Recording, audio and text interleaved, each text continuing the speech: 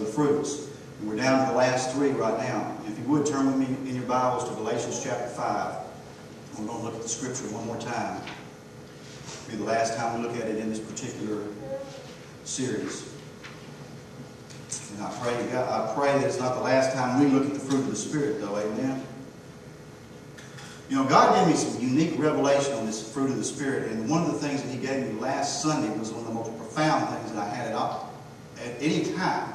And when I came in here Sunday night, you know, it was in me. You know, and God said, "The fruit of the Spirit is me." So that is me. And when you show the fruit of the Spirit to other people, you're showing other people me.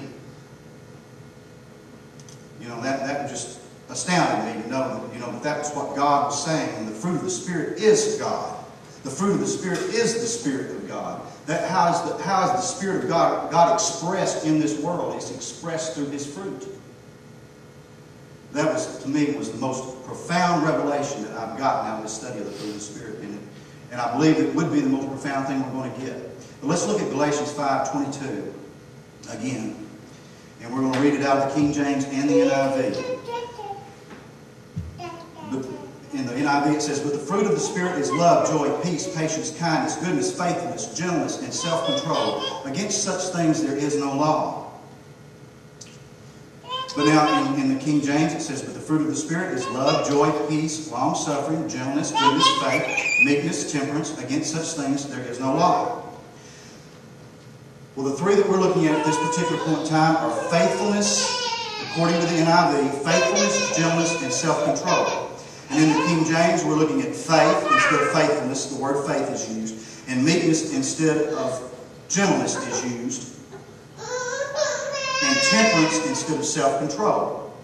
It's a simple substitution on words here, but when we look it up in the Greek, we find that in the original Greek, what they meant in faith was actually faithfulness. Faithfulness is a measure of faith in which we are full. We're full. And it's a state, and faithfulness is a state of being in which what that represents is the particular amount of faith, and the state of faith that is expressed to us is a faithful state. Faithfulness. It's one thing just to have faith. It's one thing to believe that God is God, Jesus is the Lord. It's another thing to have faithfulness in the fruit of faith. The fruit of faith being full of faith and being able to share that faith. Faith and faithfulness and all of its derivatives appear in the Bible 443 times. And faith and faithfulness are derived from a Greek word called pistis.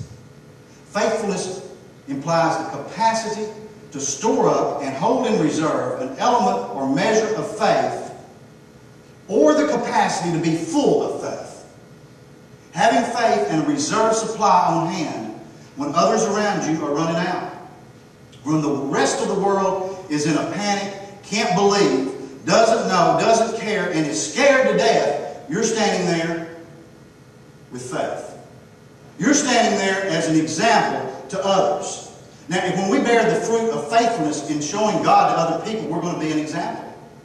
It's that simple. We're not going to duck and run when things get bad. We're not going to cry and panic when things get tough.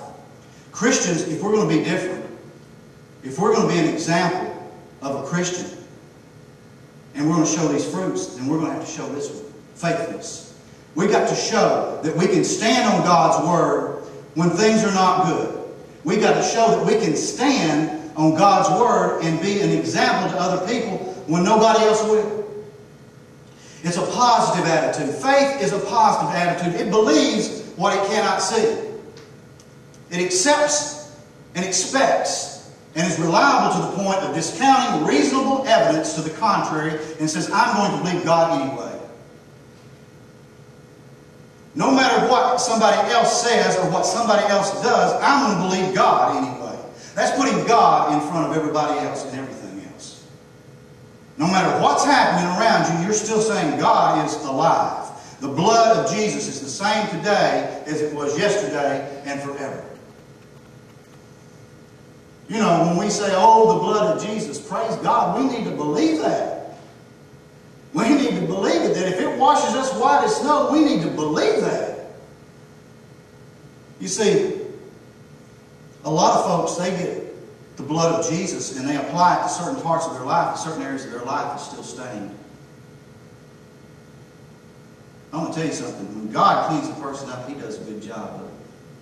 He doesn't leave anything behind.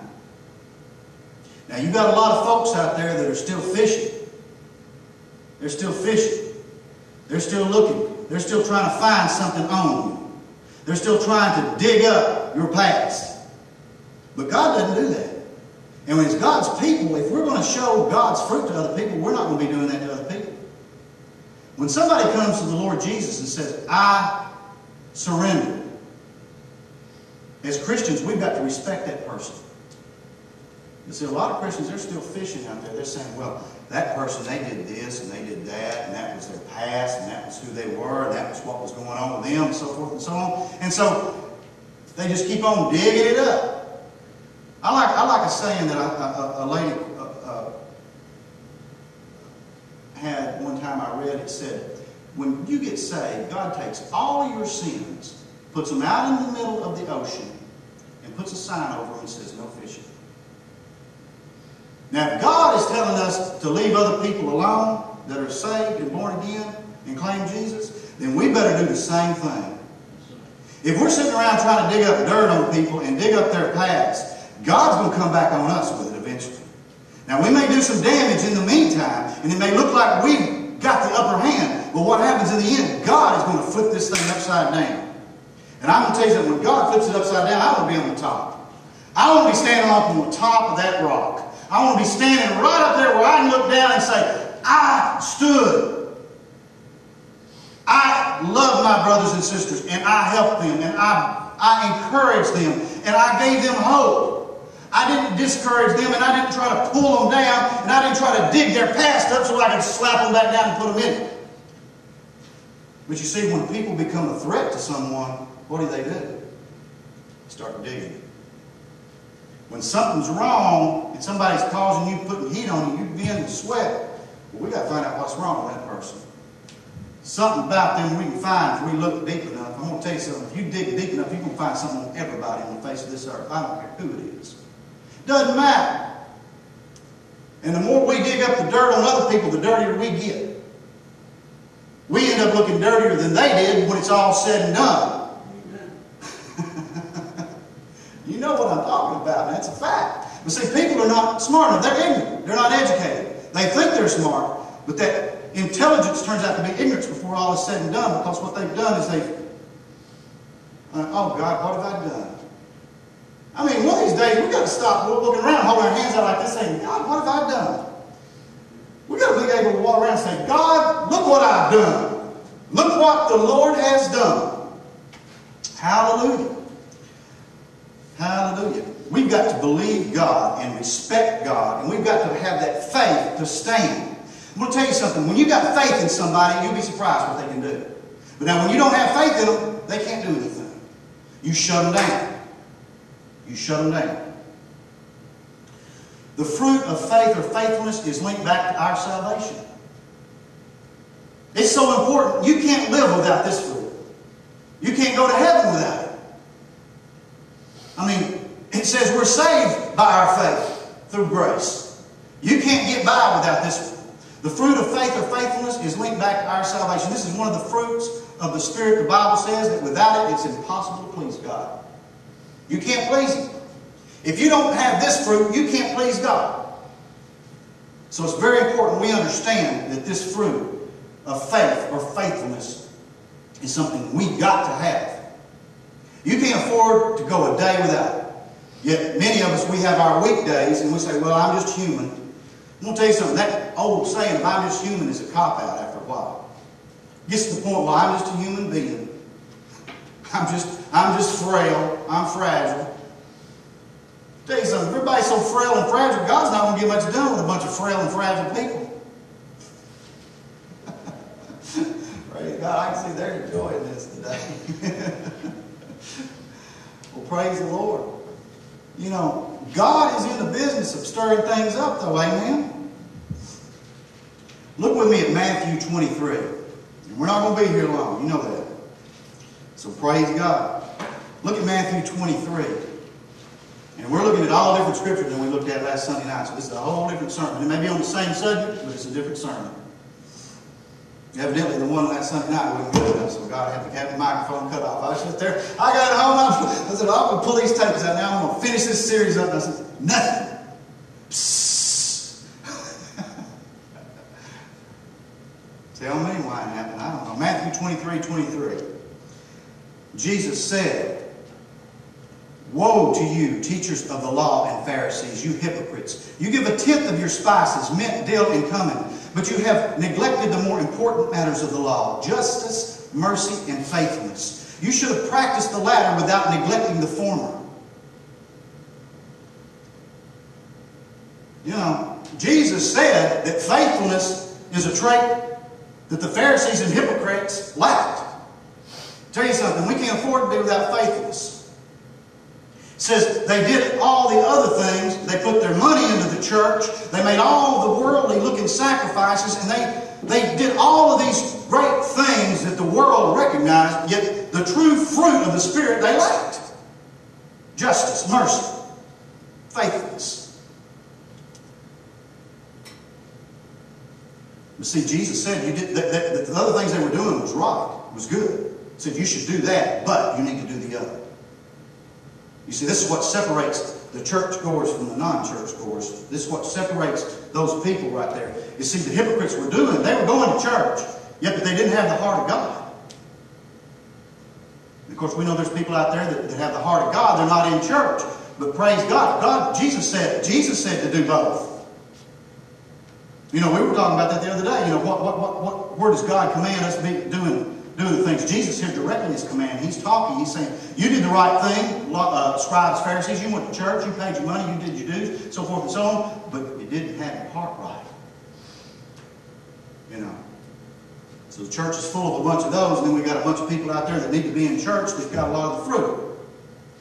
See, the devil's in the business of keeping people separated.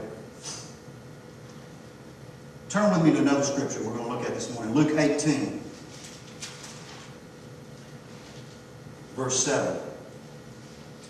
Jesus, He's talking here again to them. He said, and will not God bring about justice for His chosen ones who cry out to Him day and night? Will He keep putting them off? I tell you, He will see that they get justice, and quickly. However, when the Son of Man comes, will He find faith on the earth? I'll tell you what, that sounds like the times we're living in. It says, when Jesus says, when I come back, will there be faith in the earth anywhere? Will anybody still be faithful to me? Hallelujah. We know right now we've got a church full of practicing hypocrites, and we got a church full of other people that are disillusioned about church, so they're not in there because of the hypocrites. No, that doesn't work. God's in the business of cleaning up the hypocrites and getting the other people back into church. He's in the business of turning everything around. And He's going to do it. He's going to do it. Hallelujah. Hallelujah. Praise the Lord. You know, through our faithfulness, we inspire other people. By our persistence and our insistence on the gospel, we cause other people to come to God. That's what the fruit is, why it's so important. Because it's a part of our witness as well as our salvation. It's the way that we continue, that we perpetuate God in this world. Is by continuing to bear the fruit of faithfulness and being faithful in the things of God. You see, people, the heat comes on. Things get tough. All of a sudden there's division. There's a problem. Somebody doesn't like this. Somebody doesn't like that. Somebody's at odds with somebody over this. So next thing you know, people go this way. People go this way. And next thing you know, God's house is split apart. You see? And you tell me that's God. That's not God. That's the devil. Some people want to believe in illusion. They'll say, well, God's trying to get His house perfected. I'm going to tell you something. God would have perfected it a long time ago if we'd let Him. But see, we get in the way. We start putting God out and we start letting the devil come in. The devil is alive and well in the church. And people don't realize that. They think, well, now I get up there in that church house, you know, and I'll be free from all demonic forces, and the devil can't hurt me up there. I'm okay. I know some of these guys, and they run into these missions and such, and they think, well, if I get off the street and I get into this mission, I'll be safe, because the devil can't get me there.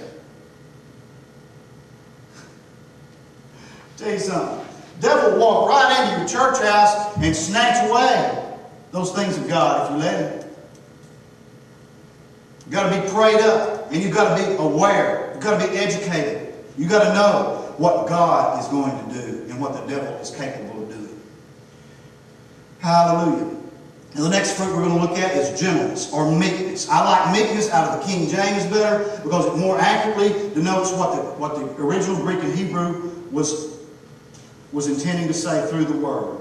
Gentleness or meekness implies a loving, humble, spiritual expression or attitude in dealing with others. This is your humility side. This is your humble side. This is the side of you that God can use. He can't use the other side of it. Notice I said the other side because everybody's got two. You've got that meek side and you've got that opposite. Everybody. Whether you're born again or whether you're not, you've still got a meek side and a proud side. A side that doesn't recognize anything but you. Everybody. Now, a lot of people want to walk around and say, well, I'm a Christian. I'm humble. Just because you're a Christian doesn't mean you're going to be humble all the time. I'm a Christian and I'm not humble all the time. But I keep it on my mind. I try to keep it on my mind every day. I tell you, since I started studying these fruits of the Spirit, I've had them on my mind every day. I haven't walked a day without thinking about them. And I'm going to tell you, we've got to pray about it. Because, you know, if that is God, if this is the Spirit of God, the fruit of the Spirit, and we need to zero in on this. It's one of the things in the Bible that we don't need to forget about, and we need to continue to concentrate on always. Humility, humbleness, meekness. It's the part of you that God can use. God says He resists the proud, but He gives grace to the humble. I mean, it's that simple. Note that meekness is a fruit that earns an inheritance as well. All of these fruits of the Spirit, God has shown me, if you practice and you walk in these fruits of the Spirit, you're going to inherit something. An inheritance. You're not only going to inherit it after you leave this world, you're going to inherit it while you're here. You see, that's the promises of God. That's one thing that the believer has the advantage over the non-believer on, is that he can not only have the good life after he leaves, or as she leaves, but also while we're here. The educated believer. Now you've got the uneducated believer that doesn't enjoy things here on earth. They're in misery, pain. I mean, it's like that old agony, pain, and misery on me. I'm going to tell you something. We can take that old country attitude and throw it off now. Everything about the country ain't great. Some of it is, and some of it's not. We need to be real about it. I mean, there's a lot of folks out there in them cities and them big cities, they've got something going for them or they wouldn't be there. But you see, if we stay out here so long and isolated, we won't never know that. Afraid. It's like that music we were playing this morning, that the Brooklyn Tabernacle Choir. That's great. But see, that's the sound of New York City right there. In Alabama. Hallelujah. See, we can bring some of the city in here. Just like we can take some of the country with us when we go to the city. We can bring some of the city in here. You see. But, you know, it's expanding the way we think. You know, if our mind is limited, then what we do and believe is limited. We're not going to be able to do the things of God. We're not going to be able to show these fruits of the Spirit. Spirits of the Lord. Fruits of the Spirit. Hallelujah. Note that meekness is a fruit. Promises from God are attached to those that bear these 9 fruits. Promises. God's Word tells us we will be rewarded if we love. You know, it's a quick summation. If we love, we're going to be rewarded. It covers a multitude of sins. I'm going to tell you something. The Scripture is full of the rewards of bearing these fruits. Full of it. We can spend the rest of our days going over this Scripture right here and still continue to learn about God. We wouldn't even have to go into the other books of the Bible. Joy gives us strength. It's obvious. Peace. And bearing peace. Peacemakers are called the children of God. You get a title on you for that. Patience. I want to tell you something. People that are causing trouble and difficulty are not going to reap a reward for that. People that are causing division and pain and suffering are not going to reap a reward for that. They're going to suffer here and hereafter. Jesus said, blessed are the peacemakers. Are you trying to bring people together? Or are you out trying to stir something up? Hallelujah. Praise God. I'll tell you something. As long as you got somebody to back up your position, if your position is wrong, you may continue in it. Beware of relationships that do not cause you to flourish or grow. If the relationship does not cause you to prosper and move forward, then it's not good. If the relationship is something you can't get away from, then you need to modify the relationship. Some of us, we have relationships with people we can't just walk away from them. We can't just run from them. Yet a lot of people do, but we can't, knowing our responsibilities. And if we're in a relationship and it's not helping us, we're not growing it, then we've got to modify that relationship. We've got to look at that relationship between us and them, no matter what relationship it is or who we are.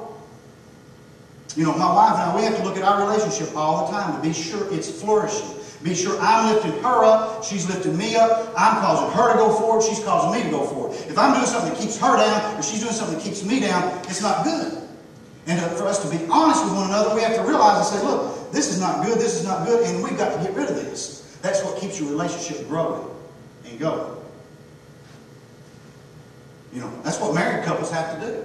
To keep a healthy relationship and one that causes the other person to go forward. Because if we got a negative point of view and the other person has a negative point of view, we're going to keep ourselves in that negative. We reinforce the other. Well, I think that's bad. I agree with you, darling. So, you know, nobody goes ahead. We're going to stay there. Because somebody's going to say it's okay. Somebody's going to pat us on the back and say, it's all right. You can think that way. You can do that if you want to because you've got a reinforcement. Now, if it's not good, we need to just say, hey, it's not good. We need to get it right. Praise God. Look what we can do when we get it right. Hallelujah. Let's move on here. Patience is said to develop a crown or an eternal reward through our patient efforts. Kindness, generosity is returned to us in reaping and sowing. When you show this fruit right here in the world right now, you're going to get a reward. You reap what you sow, what you put out. If you put out money, you're going to get money. If you help other people that are in need, you're going to get help when you're in need. Hallelujah. Praise God for that one right now. Goodness and being fair in our assessment and treatment of others will also return to us in sowing and reaping. Just and fair reputation as well. Hallelujah.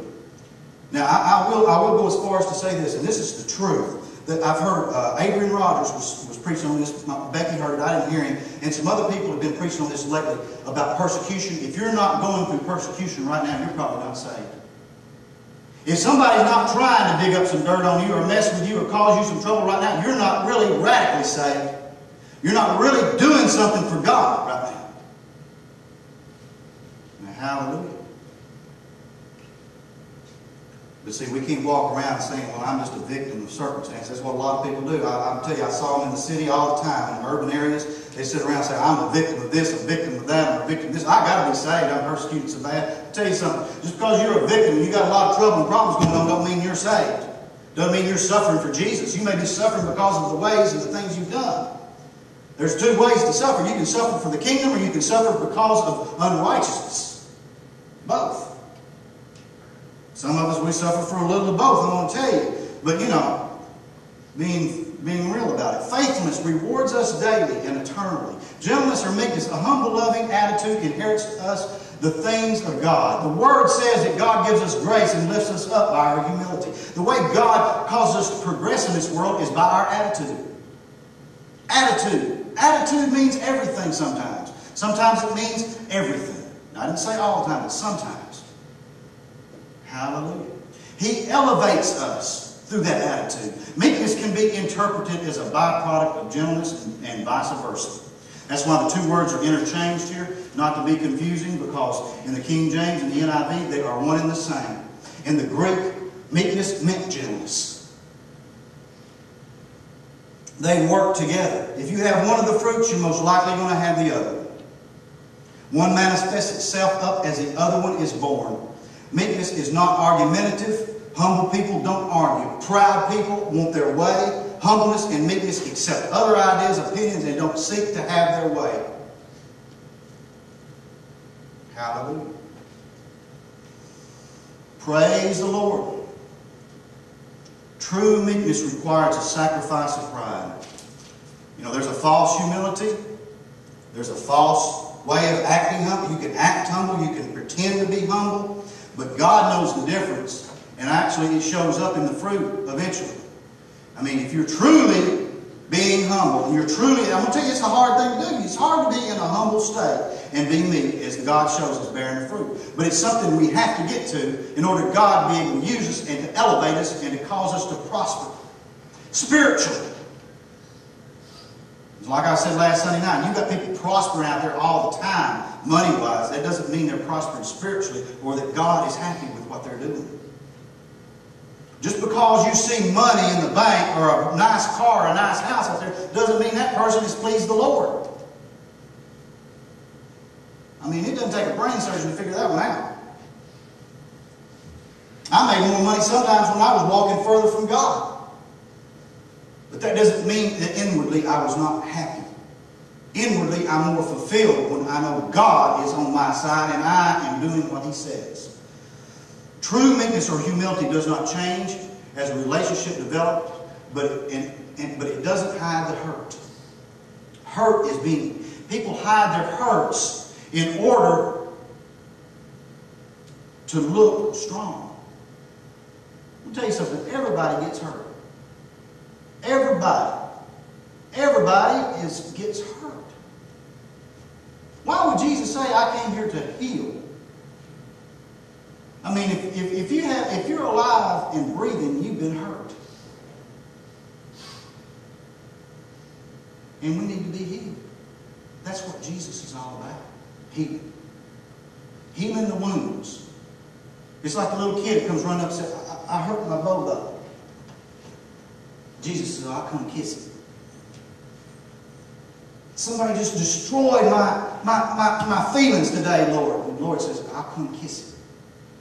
I'll come make it well. That's the Jesus we're talking about. He's not standing up there with a whip in his hand and a baseball bat in the other, trying to knock your teeth out and slap you down every time you raise up. That's not Jesus. That's what the devil wants you to think Jesus is, so you'll stay away from him. See, the devil's the big bully. He's the one out there with that baseball bat ready to knock your teeth out. And believe me, he'll do it. Hallelujah. Thank God for spiritual dentistry. Thank you, Jesus. The last fruit we're going to look at, but we're going to look at, let's look at 2 Corinthians chapter 10 real quick. Thank you, Jesus. Hallelujah. 2 Corinthians 10.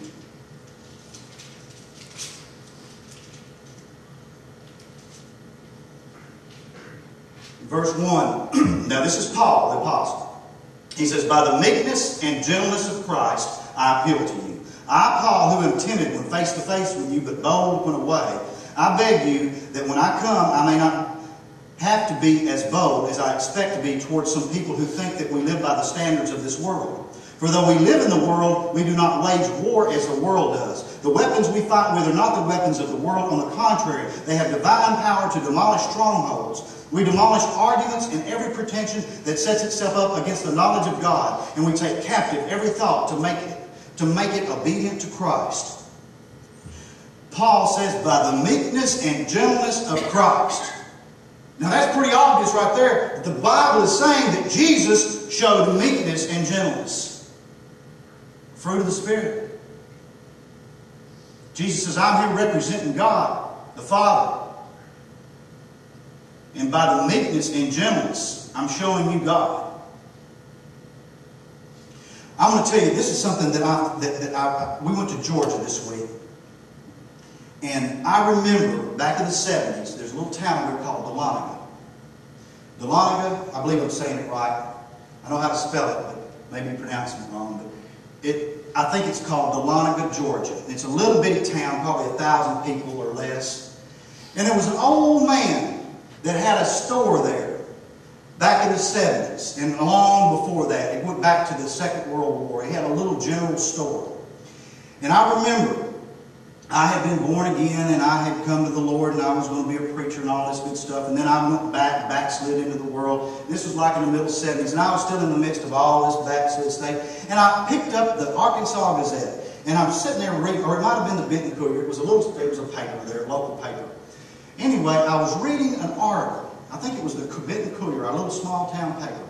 But this was on the AP. It was circulated around the country. It was an article on this old guy. He was in his 70s. I'm sure he's deceased by now. This was over 20 years. He was about 80. I think he was 80 in his early 80s. And he ran this store in this small town. And he didn't keep a cash register.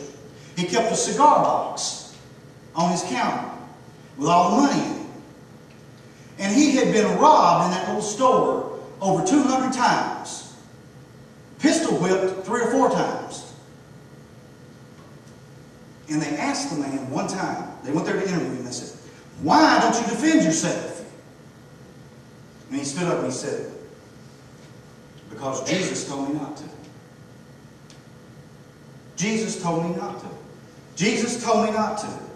And, you know, when I looked at that, I thought, now this is ridiculous.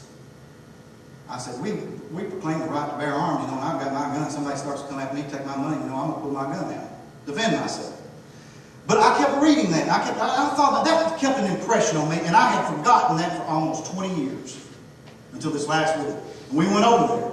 And, you know, what the old man was saying, I call him an old man, the old saint was saying, was that Jesus had told him there is a time to defend myself and a time to stand back. And it just so happened that in those particular times, in his situation where he was at, now, he didn't say if somebody came to hurt my wife or my family that I wouldn't defend.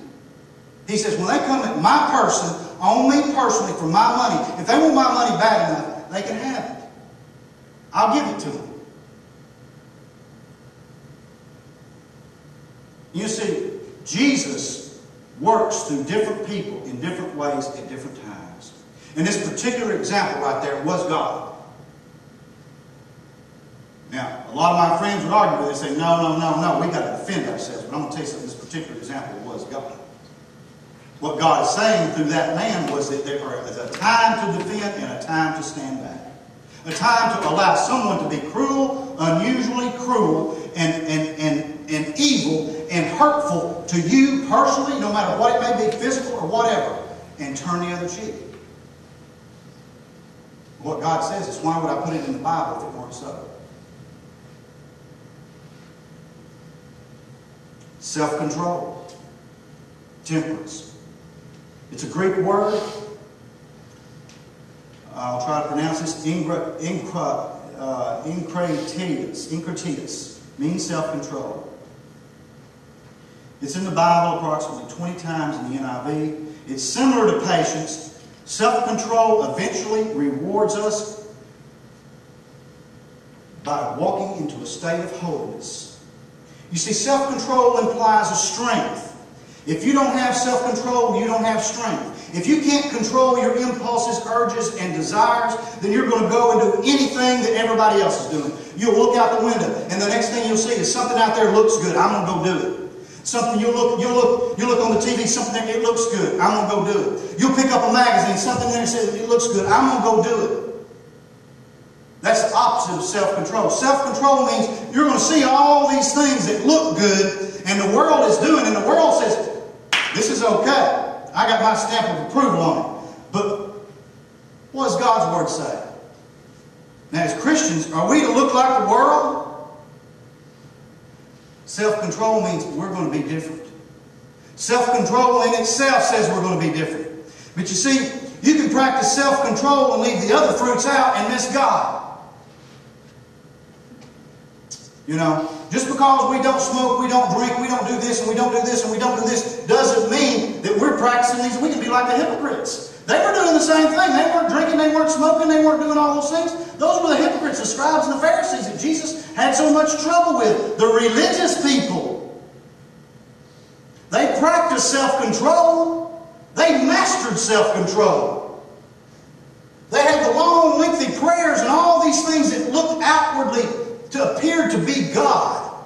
Yet inwardly they were dead. They had none. No fruit. The fruit was dead. Self-control. Hallelujah. Look at Proverbs 25:28, and we're fixing to close.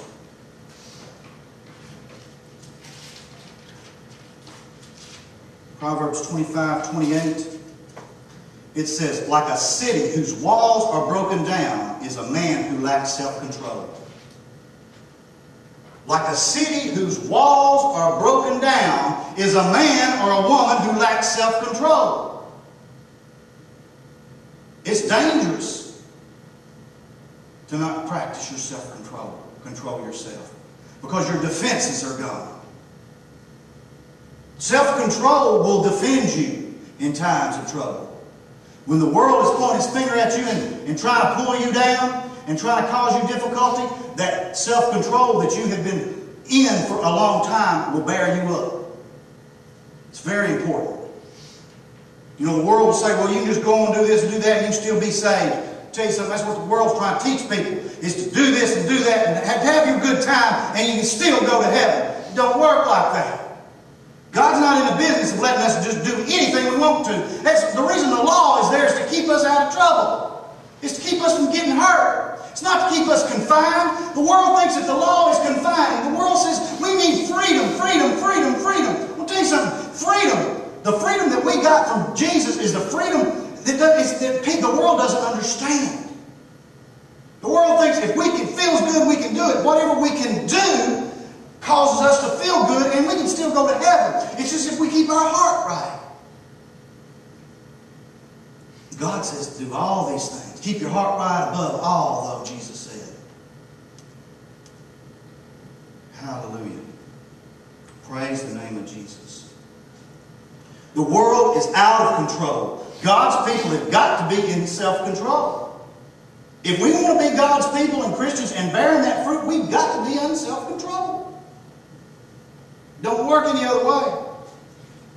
It does not work any other way. The devil wants you to exercise all your options. Options. Hallelujah. Meekness is not weakness.